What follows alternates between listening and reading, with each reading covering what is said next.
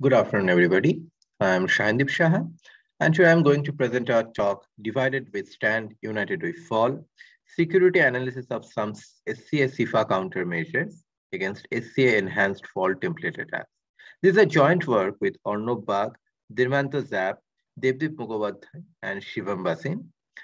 Myself, Arnab, and Debdeep Mukhopadhyay are from Indian Institute of Technology, Kharagpur. Dirmanto, and Shivam, Bhasin are from Nanyang Technological University, Singapore.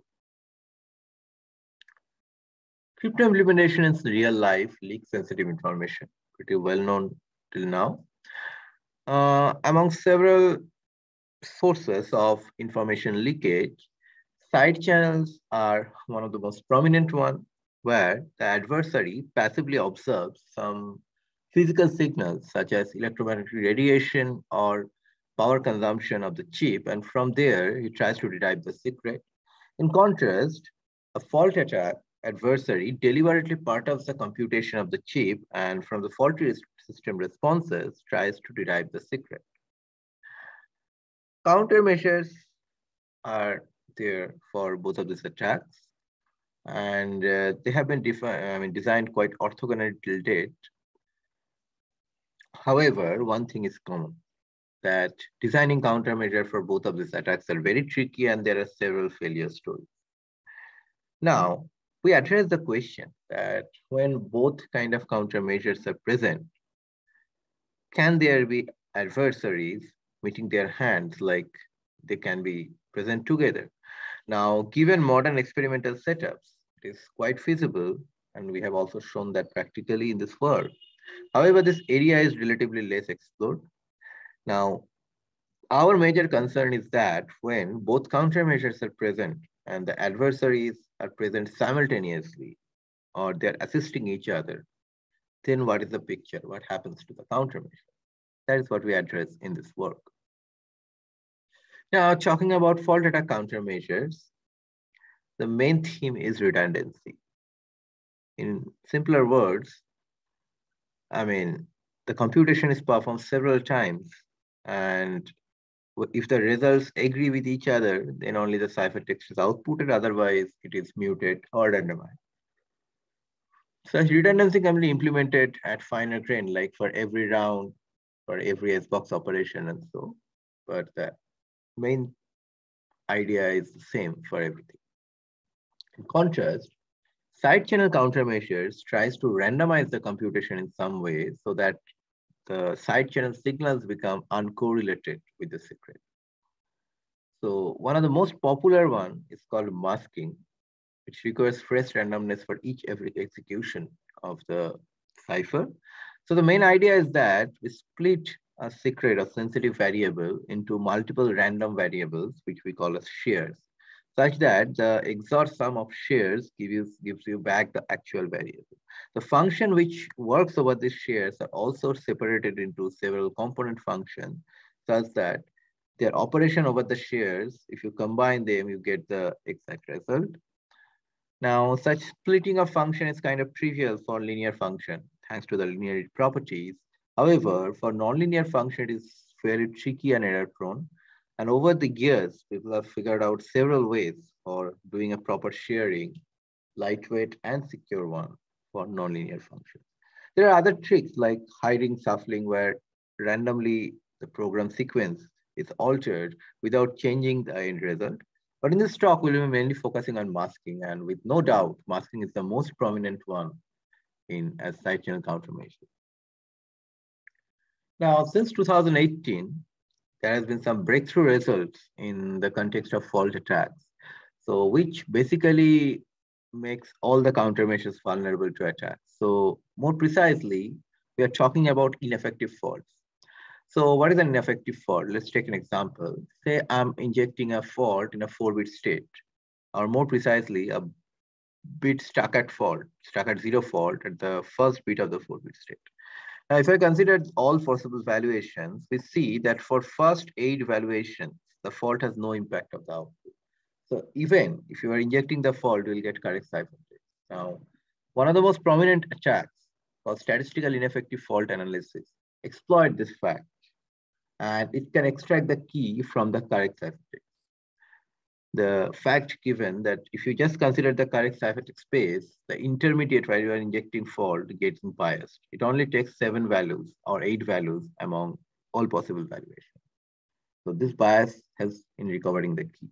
In contrast, FTA attack, which has been published in 2020 Eurocrypt, is slightly different. First of all, it is the first case of profile attack in the context of fault analysis, and it exploits the fact that fault propagation through logic gates is data dependent. That is, whether the fault will propagate to the output of the gate or not depends on the inputs of the gate. And this fact actually helps to recover the secret without any ciphertext access. You just need to know whether the fault is there in the ciphertext or not, just on one bit information. Now, one fact is common for both of these countermeasures, that they bypass all existing fault attack countermeasures, as well as countermeasures which combines fault attack countermeasure with side channel attack countermeasure. Fortunately, since 2020, we are observing significant research in countermeasure development to prevent these attacks, especially the SCA+SIFA. The first proposals consider fine grain error correction, for per share level, along with masking. There is another solution which consider to implement the mask gates using Toffoli gates so that some advantages are gained. We'll discuss these countermeasures later in this talk in more detail. But here we want to focus that most of the fault attack SCA+SIFA countermeasures actually involve masking, because masking has some advantages over SCA+SIFA. And also it involves some error correction or detection operations. So there is a complex interaction between an SCA countermeasure masking and the standard fault attack countermeasures here. Now, since there are both countermeasures present, so our aim is to see whether this stands against a combined adversary or we need to do something extra. So in this regard, our finding says that we have still to do something more to prevent all these attacks. More precisely, we propose SCA-FTA attack, which actually breaks certain existing SCA countermeasures. Moreover, it exposes few intricacies associated with masking while realizing SCA countermeasures. Like FTA attack, it enables middle round attacks without ciphertext access or direct access to plain text. So let's see what is SCA-FTA.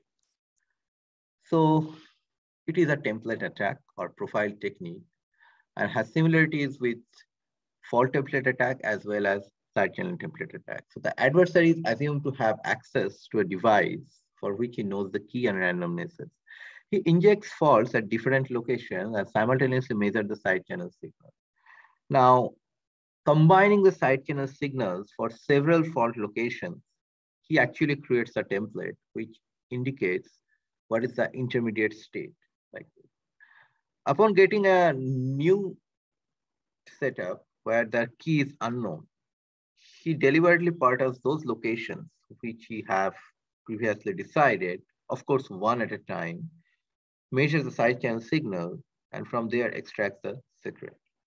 Now, the model is similar to FTA, or we can also call it similar to standard classical side channel template attacks, but the gain is that over FTA, that FTA only exploits the fact whether the ciphertext is correct or faulty, typically on one bit information. But here, due to side channel, you get something more, and that actually becomes crucial for breaking SCA countermeasure. Now, how we build this template? We exploit the interaction between fault propagation and error detection. So as I've mentioned, fault propagation and activation through gates are data dependent. So if you consider an XOR gate and a stack at 0 fault, the outcome is only faulted if the fault location contains the value 1. For AND gate, even if the value is 1, the fault may not propagate because it depends on the other inputs. If the other input is also 1, you see a fault propagation. So if you see that there is a fault propagation at the output of this gate, you surely know that the inputs are 1 and 1 for a 2 input gate. Now, how can we see the fault propagation? So if there is some circuitry which actually reacts in the fault propagation, then there is a chance that it will detect whether the fault is propagating or not, and that will lead to some effective side channel information. And this is what error correction or detection module does in fault attack or side channel attack. Now let's take a more prominent example. Here we consider a 3-bit S-box due to K-check, sudo, etc. And we are injecting a fault at x0. Now we see the fault mandatorily propagates to y0 every time. But the propagation to y1 and y2 are conditional on the input values. Now, given this fact, we see that if we observe the fault propagation or fault differential at the output of this S-box, it exposes the input. And the main fact is that we cannot directly observe such fault propagation in all practical cases when you have countermeasures, right? So for that, if we use a side channel, we still can do the attack, because side channel, although it abstracts the information from a Hamming weight, so it loses some information, but still there is some entropy loss in this intermediate state or the input of the S-box. So that can be exploited for attack. Let's see a more concrete example here. Here we consider the present S-box. It's a 4-bit S-box, and we excite each of the bits one at a time with faults and measure the output signal from an error detection circuit. This is quite common because present at a bit permutation. Now, observing them and measuring the side channel leakage, we can construct a template of this kind. Here we have abstracted the side channel signals using Hamming weight, which is noise-free. But actual experiment has been performed considering both fault injection noise as well as side channel noise. And we see that the intermediate state of present can be exposed roughly with 11,000 traces and fault injection. Now, this one was an unprotected, side channel unprotected version of present, and only FA protection was present. Now, let's see what happens when masking is present. Now, the scenario becomes quite interesting because now you can also mask the error detection logic. So directly from the error detection logic, you are not supposed to get any information, but still we get some information, at least for some specific masking schemes. We consider here domain-oriented masking. Now let's see what happens if we inject a fault at A0. Now, since we inject a fault at A0, it exposes the information of B because it's only propagated to Q0 when B is 1. Now, interesting fact is that it only propagates to Q1 and not the other share Q1 of the DOM gate. Now, when considering an SCA attack, we always have to think about the order of the leakage, because this is what we are considering here is a first order implementation. So if we consider a second order SCA attack on that, that is not efficient, right? But fortunately, due to the fault propagation, if we just probe the error detection logic of Q0, we are good. We are still exposing the information of B, and that is the first order attack.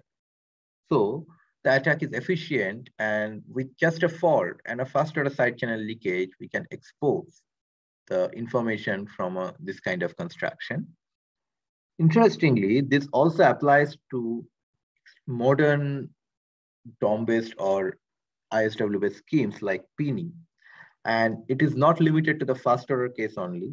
Even for any higher order, you can still do a first order attack because the fault propagation is something like this. So this is a clear vulnerability.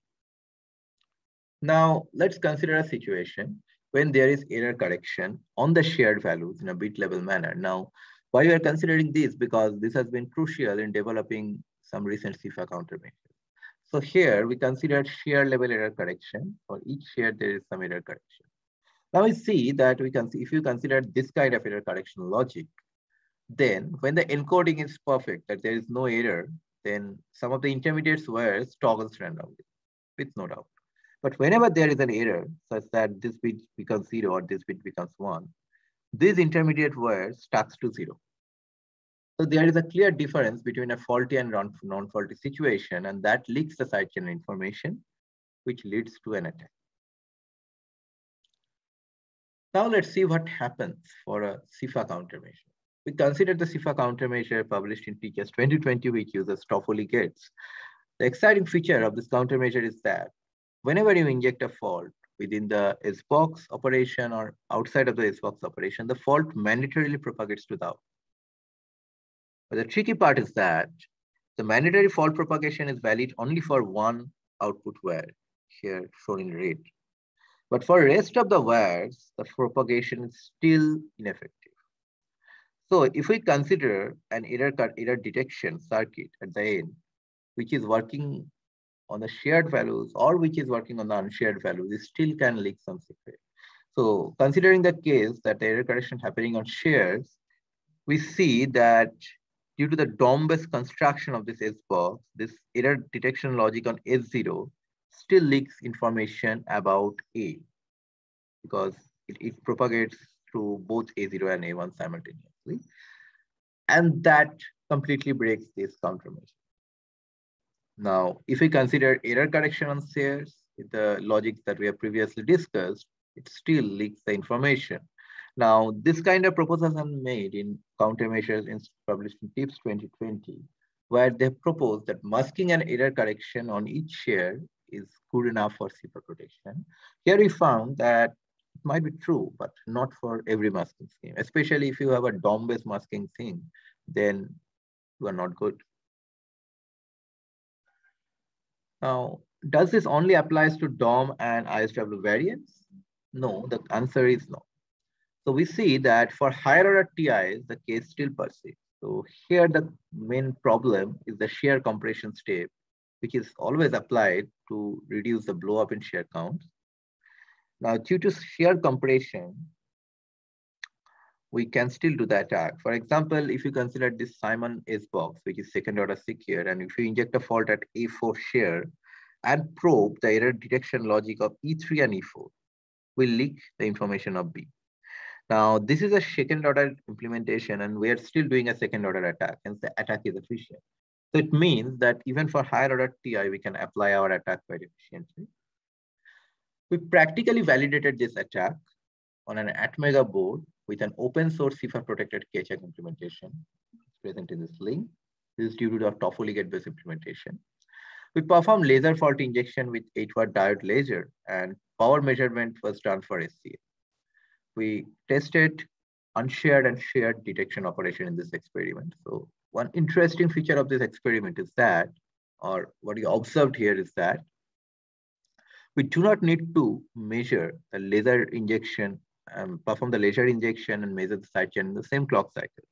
So for software implementations, the injection point and the side channel measurement points are several clock cycle hit. So what is the advantage of that?